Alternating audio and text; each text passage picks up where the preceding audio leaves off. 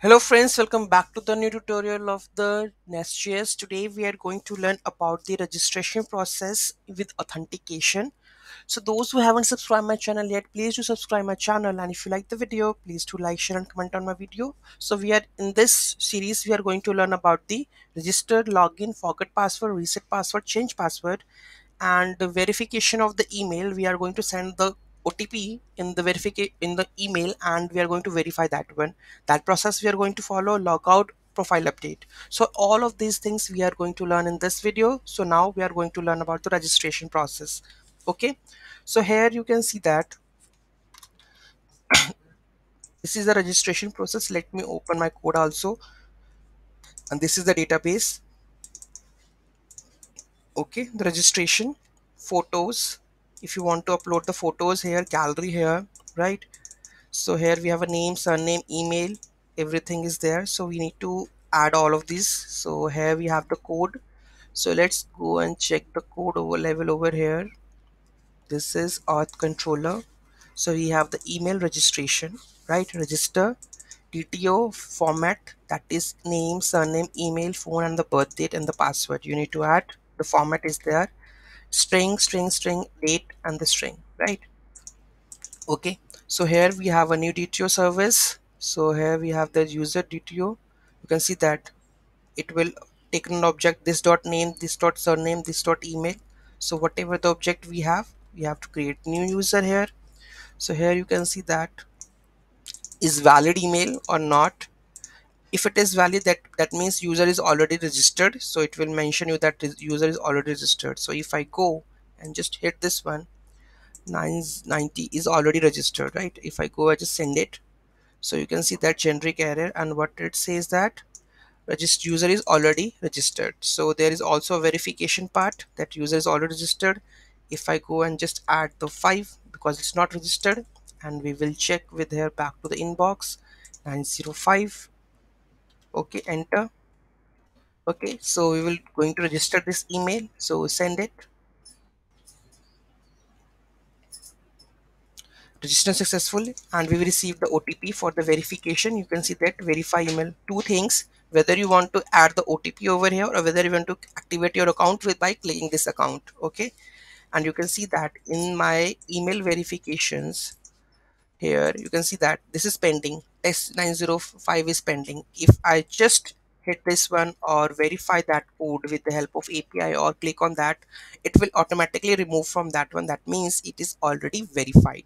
Or you can just make a one field in the users, whether it's to emails to be verified true or false. Accordingly you can update that one. Okay, so let's understand the code. So here we have a create new user, right?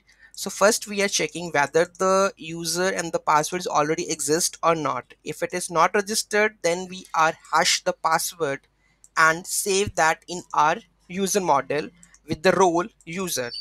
Else we are declaring that the user auth email is valid or invalid, and we are accepting that the user is already registered, else user missing mandatory parameters. So if I just remove the parameters like password, I'm not adding.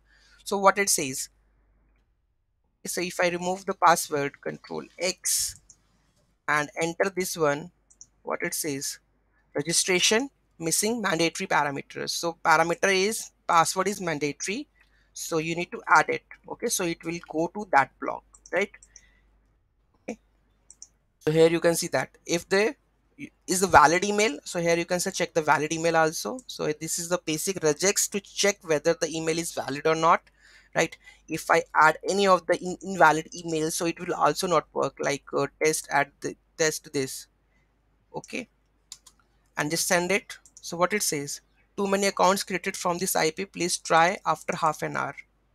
Okay, so this is also a thing that we have added, so you can also check it out over here. Okay, so user 905 user is already created over here. You can see that here, where is Mongo users.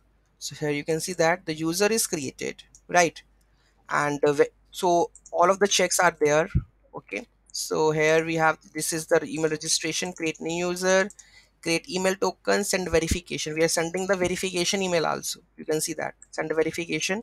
So here we are just doing all the things, and here I have sent the here token also. So here you can verify that one also with adding the token part, right? So this is sending the information. Okay, this is full-fledged. You can see that the send email verification code. So you can also use this one. First we will checking whether the email is already exist or not. No, first we will check, we will getting that email. Okay, we are getting that email data and checking. Okay, so here you can see that model. So we have just used this model to get the email token, right? So because we have in the verification we have saved the email token. If I go and check the email verifications, here you can see that we have a email token, right? So we have already saved that email token while the registration process, and we will now rectify whether this email token is valid or not. On the behalf of it, it will approve whether it's to be verified token or not. Okay, so that verification part we are going to learn in the next video. This is from that one. Okay, so any doubt, any query in that, just let me know in the comment section. Thank you so much for watching this video. Have a great day.